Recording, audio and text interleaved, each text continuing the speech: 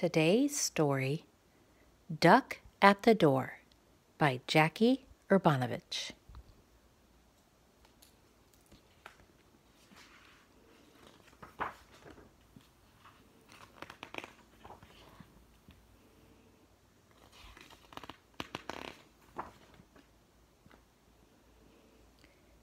It was a quiet night until thunk, creak, and knock, knock, knock.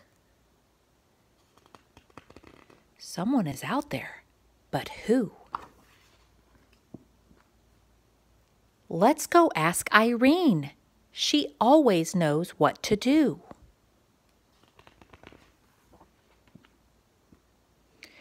Irene, cried Brody, help! Someone is knocking on our door.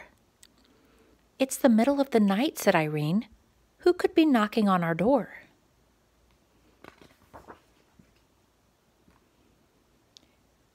It's a duck.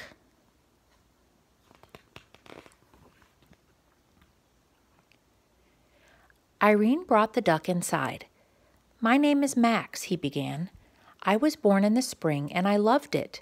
I stayed behind when my flock flew south because I thought I'd love winter too. But it turned out to be cold and very lonely.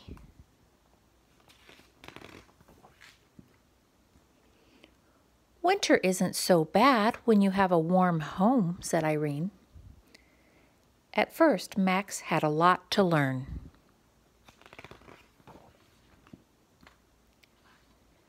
In January, he learned to use the remote control. He enjoyed Wild Kingdom and worldwide wrestling. In February, he discovered he had a flair for cooking.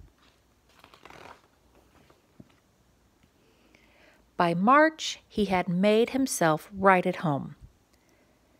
But by April, it was clear that Max had learned too much.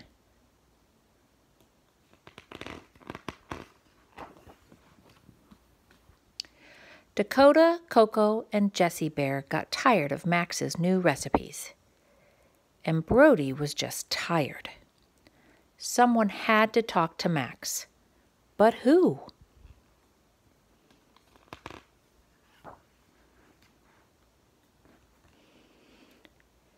Just then, Max burst into the room yelling, "Listen to the quacking! My flock has returned. I can't wait to see them." Irene, please keep my chef's hat. And Brody, you can have my rubber duckies. I will miss you all so much. After many hugs, Max left.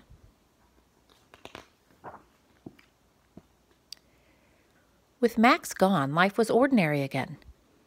The cats went back to eating plain cat food.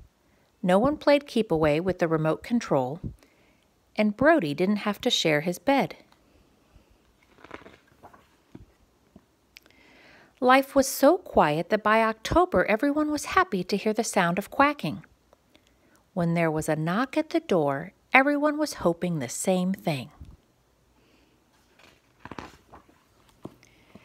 Max, they shouted with joy. Are you staying with us all winter? They asked.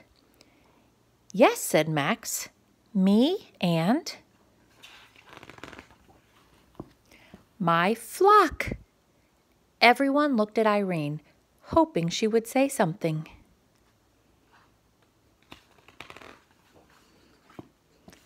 But all she could say was, "Welcome home." The end.